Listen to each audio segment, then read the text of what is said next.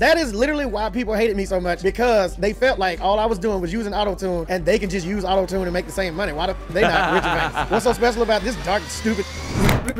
Ruslan. Get into that, guys. My name is Ruslan, and this channel exists to encourage you to mastermind your business the master's way. All right, now let's get into the video. T-Pain hops on his live stream and addresses a controversy that caused him a lot of backlash, and it has strong overlap for many people who are desiring to pursue entrepreneurship, pursue building a business, pursue being an artist, all those sorts of things. But before we get into that, I got to give you guys a heads up. Hide your kids. And then when you get off of work, you got to keep working on yourself and blah, blah, blah. Don't get off of work and then go to sleep like you ain't got nothing to work for yourself. If you want something for yourself, you got to work for it just like the CEO that got you to work for him did. Same. Even if they got a handout, they got your ass to work for him, so he ain't got to do that job. How the fuck are you going to get your company big enough to convince somebody to do that job for you? To where you ain't got to do that shit no more. Even if it's print. This is the controversial clip that went mega viral that people said he's promoting burnout. And so this is him addressing it. T-shirts. You going to be printing T-shirts for the rest of your life?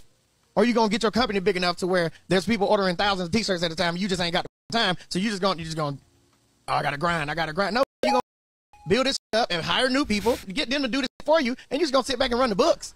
That's it. Like, I don't understand, bro. Like, well, hopefully, if you're running a T-shirt company, you're doing more than just running the books. You're actually designing. As a matter of fact, we were working on designs just a couple hours ago of stuff that I've been cooking up, and Zach came up actually with the idea on your hoodie right now, on your sweatshirt. Zach came up with that idea. I designed it. Living a Blessed God. So that's a part of our next. So even if you have a successful business around merchandising and T-shirt, like you're not just kicking your feet up and running the books. Like it's a little more complicated than that, but that's all right. Let's let them cook.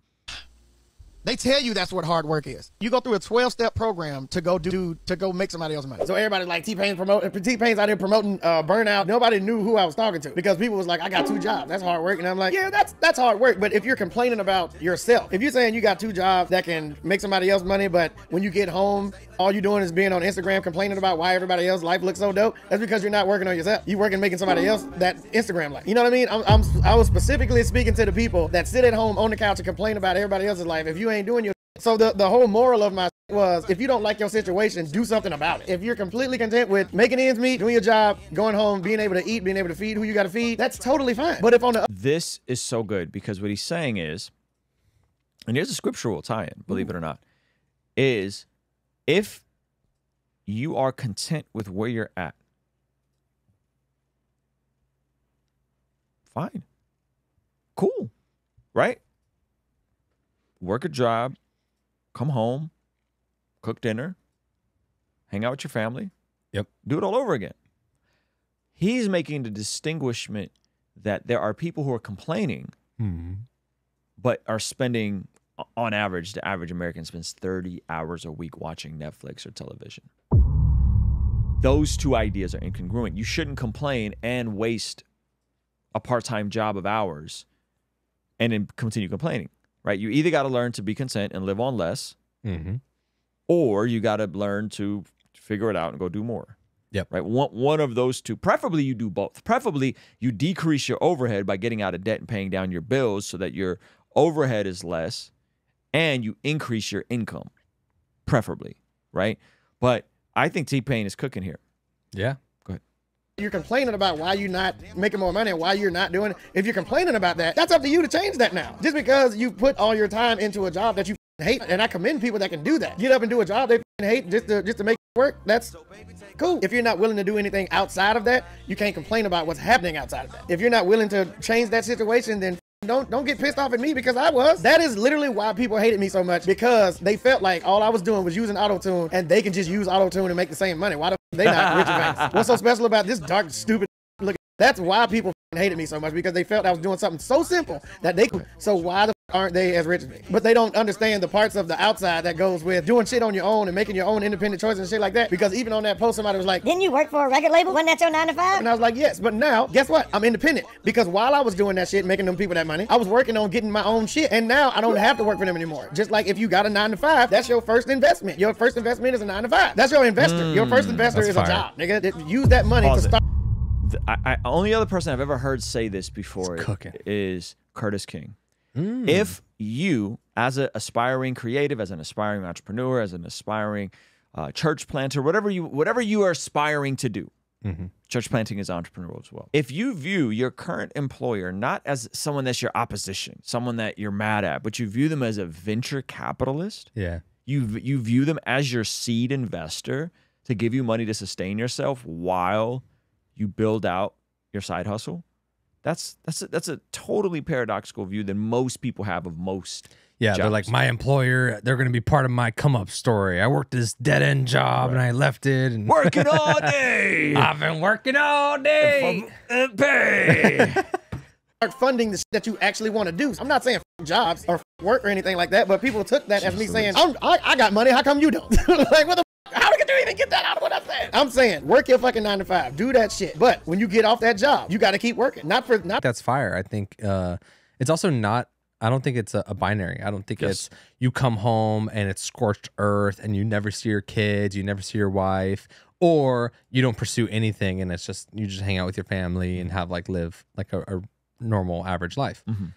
It's like you could also do what he's saying in moderation and be like, oh, I'm going to communicate to my wife and allocate these X amount of days per week that I spend my evenings working on this thing, but then there's still these days where I open that up. Or if like, oh, it's Valentine's Day, I don't gotta go scorched earth today, I'm gonna hang out with my wife. You know, like, but you're just okay with it being like, oh, it's gonna be a little bit slower. But it's still progress. It's working towards something versus like what he's saying, going home just complaining about not making it and then but also not trying anything. It's how I always talk about it is you work to eat in the interim and then you sow to reap for the next season. And some people, by the way, just work to eat and then they sow to reap in their retirement. Like they're sowing to reap because Dave Ramsey model. You invest $100 from age 20 to age 70, you'll be a multimillionaire. $100 a month, you can flip that into a multimillion. That's crazy to think about. Yeah. Right. And now you could do that easier than ever through an app like Wealthfront or Fidelity. You can set up a Roth IRA, do it right now. That's if you don't have a side hustle, dream, entrepreneurial bone in your body. You could just do that and retire a multimillionaire, right? Now, you could also invest a little bit of that time that you normally would spend doing other stuff into developing yourself and developing new skills. You're sowing to reap for the next season. Those skills can give you the skills that you're developing can help you develop that idea that you have. That idea you have can turn into that business that you want to start or that thing you want to eventually replace the day-to-day job. Yeah, and the people that T-Pain's talking about too are a lot of people that have something like, I don't have time for this, I don't have time for that, or there's nothing I can do that can make me rich. Meanwhile, they're playing a video game that they've collected over like 175 hours in and have become very skilled at that. And it's like, I actually think a lot of people have the thing on the side at night that they do. And they just decide whether they want that to be leisure or not. But usually it's still building some sort of skill. That's good. You know, so it's like, you might just look at that and be like, oh, I'm going to reallocate. Like for me, I love watching MMA and the UFC fights. But I got to know so much about it and become like an analyzer and watching it and keeping up with it, where it was like, I'm going to miss this, but I can have this when I'm retired. I can have my barbecue days with the UFC.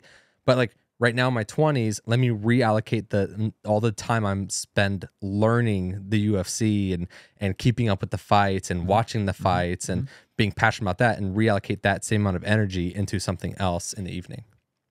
You said video games. You know what I thought about? How much learning new skills is kind of like playing a video game. 100%. I'm relearning how to use Pro Tools because I'm in mixes and Pro Tools, and I just want to make that easier for him, and I also want to learn something new.